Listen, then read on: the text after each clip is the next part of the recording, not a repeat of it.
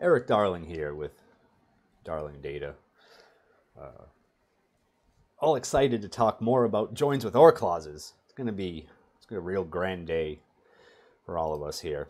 This is, of course, part 2 of the joins with OR clauses videos. The first one, we talked about some simple stuff, kind of set up, the things that SQL Server can and can't do when there are OR clauses in the table with a simple join.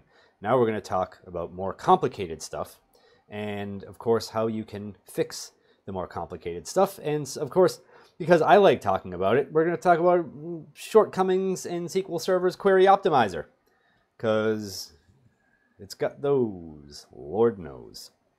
Anyway, before we do that, if you would like to slap $4 a month on my rent check, you can click the link down in the video description below, and you can do that.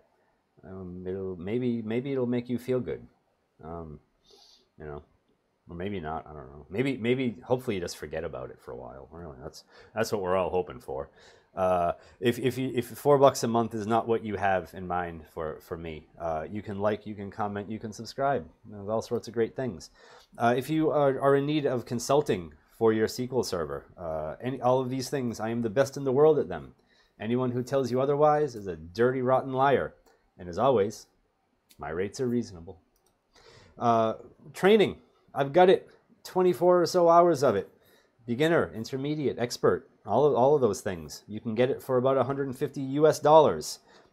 That's the link, that's the coupon code, and they are helpfully glued together for you also in the video description. Lucky you.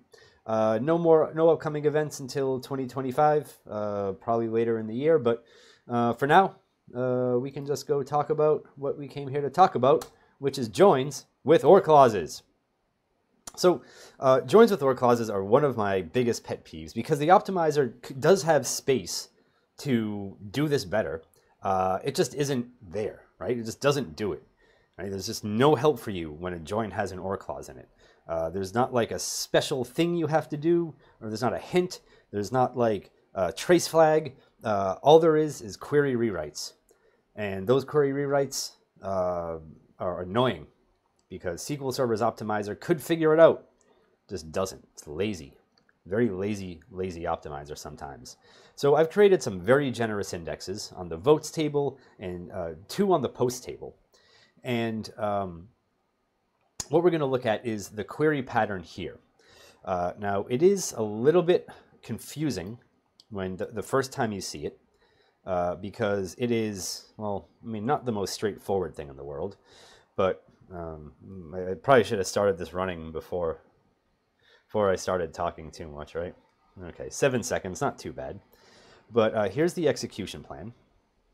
And it is this is one of those query plan patterns that I try to train people to look for, because this query plan pattern is always a sign that something bad is happening in your query, and that something bad is going to be a join with an OR clause.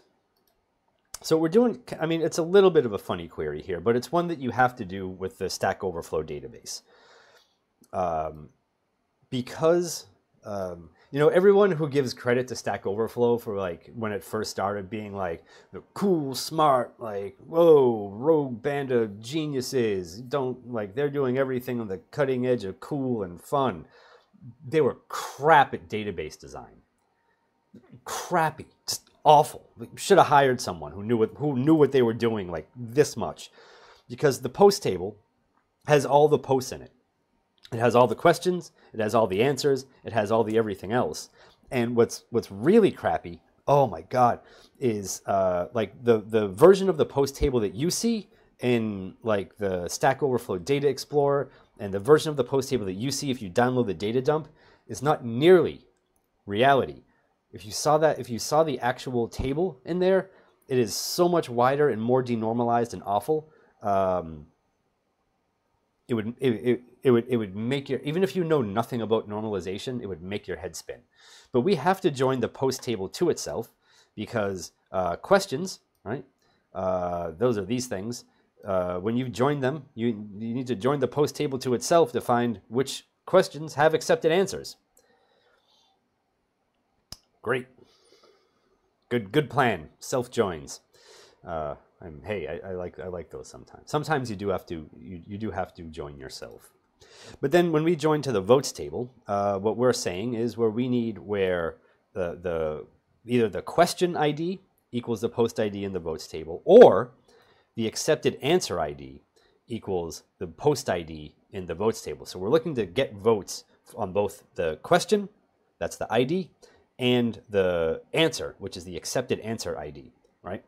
And I don't know, threw this, I forget why I threw this on there. I think it tidied things up a little bit.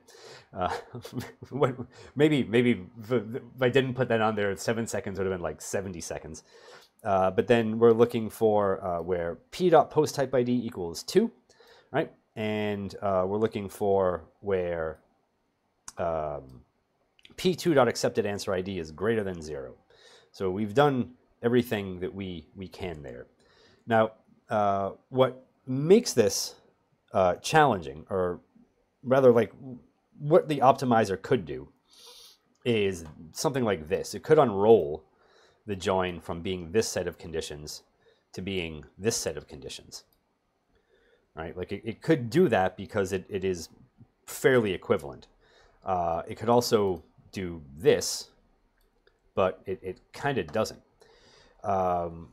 What's really interesting, but sort of difficult to describe well to the optimizer, is that any given question can only have one accepted answer. So there's no many-to-many relationship with that join. So these are things that the optimizer could do, but it doesn't. And this is the query plan pattern that I need to warn you about. And this is the query plan pattern that I want to show you, is this is what happens.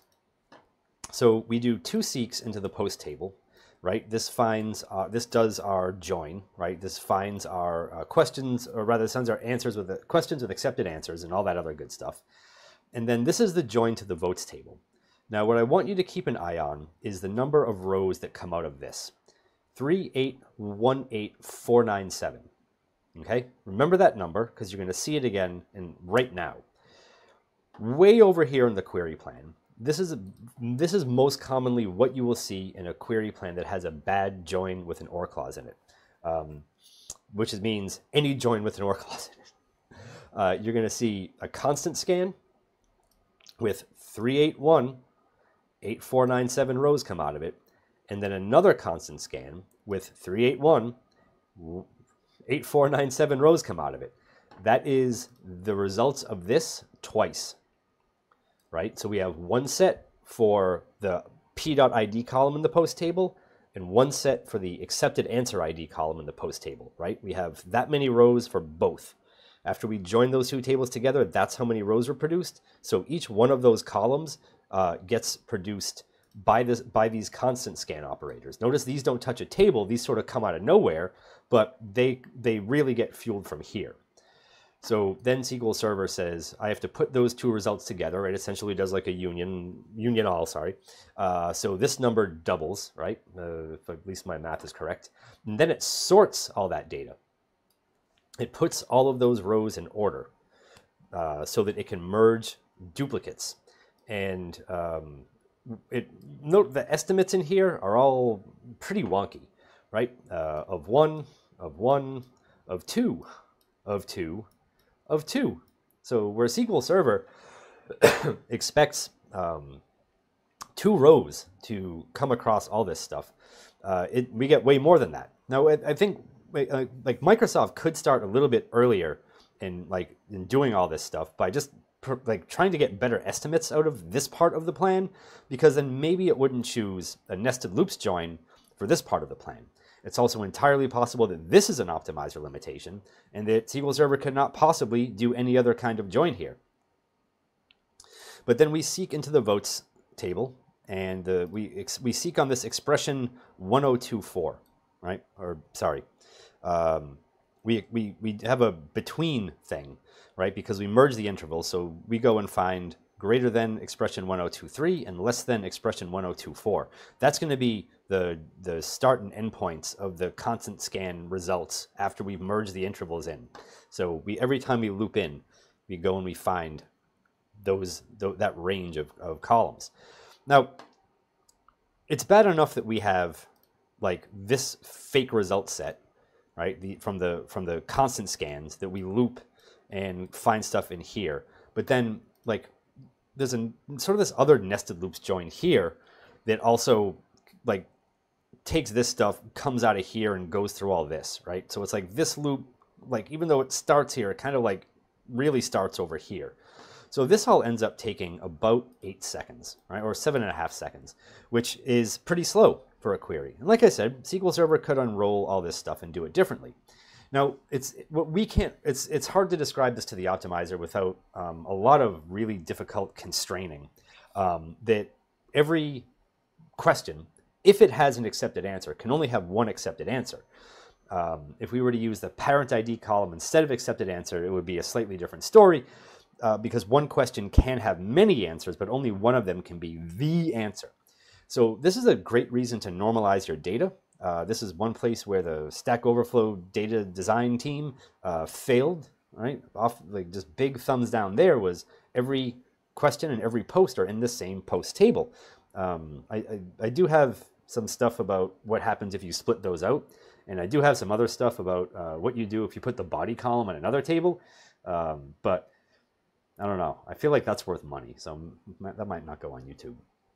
Now, part of the reason why this optimization space is difficult is because you would have to unroll the query to look like one of these two things, right? Where bounty amount is null and exists.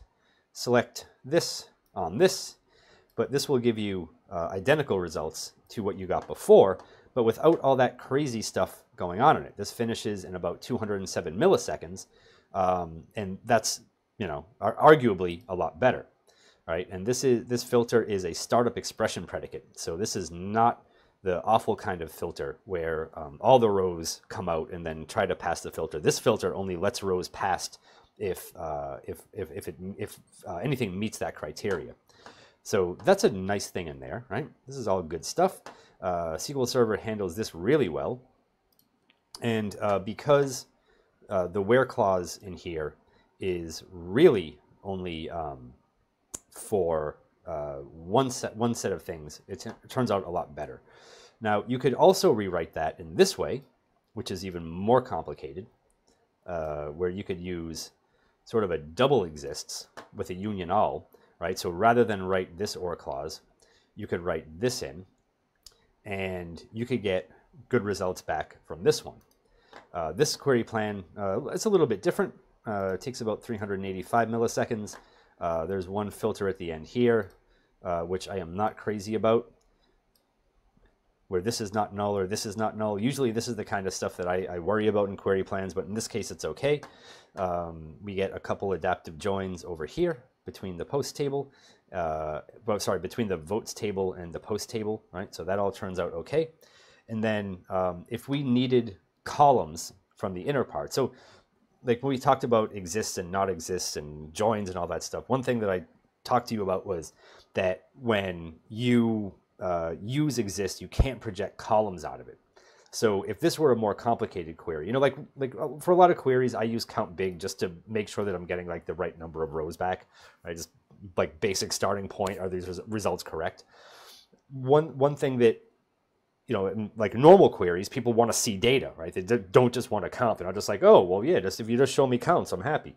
They want to see like the actual stuff in there. So if you need to rewrite a query like this, and you need to project rows out, cross-apply is a really handy way of getting the same performance, but you can project columns out of the cross-apply. I don't know why there's a space in here. That's clearly someone is sabotaging me.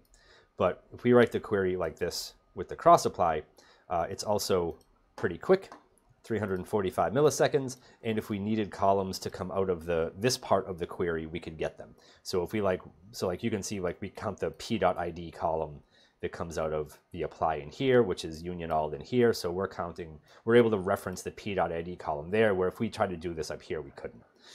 So are these queries bigger and longer and more complicated? Yes, but sometimes that's what you need to, that's the kind of query you need to write for the optimizer to fully understand what you're doing. So, you know, one thing that I say quite frequently with clients and in training and to just random passerby on the street is anything you do that makes your job easier makes SQL Server's job harder. Sometimes things that you do that make your life easier, SQL Server's like, oh yeah, well, I'm going to make my life easy too. Take this query plan. When you start writing things out more verbosely, sometimes you can give SQL Server a better understanding of what you need to do, what data you need, what data you're trying to touch, and SQL Server can come up with better plans based on that. Shorter, simpler queries are not always faster queries. You know, there are a lot of people who seem to feel that way, and they write these tiny little compact queries. Some of them just on a single line. Very long lines. But like writing simple compact queries is good for simple compact logic.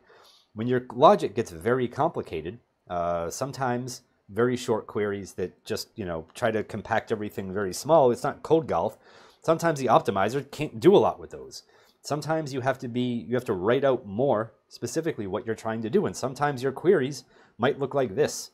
Sometimes your queries might have extra touches of tables in them.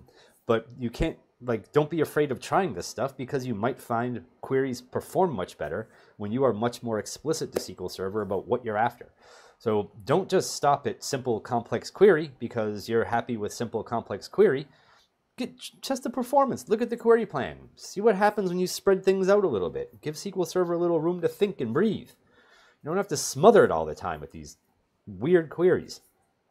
Now, one thing that I've talked about a few times, maybe not in this video, but in the last video, before I decided to split this up into 2 videos, that's why there might be something up in there that seems a little weird, but is case expressions in joins and where clauses.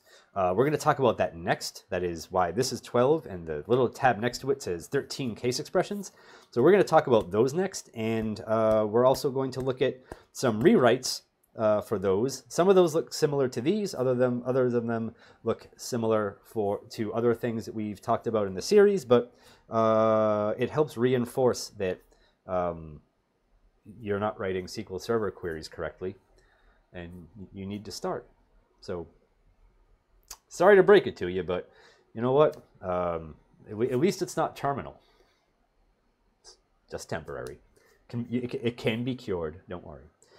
Without surgery, hopefully, via hammer. All right, cool. Thank you for watching. I hope you enjoyed yourselves. I hope you learned something, and I will see you over in the next video about case expressions, and you're going to learn a lot. So watch it, and don't skip stuff. You heard? All right, goodbye.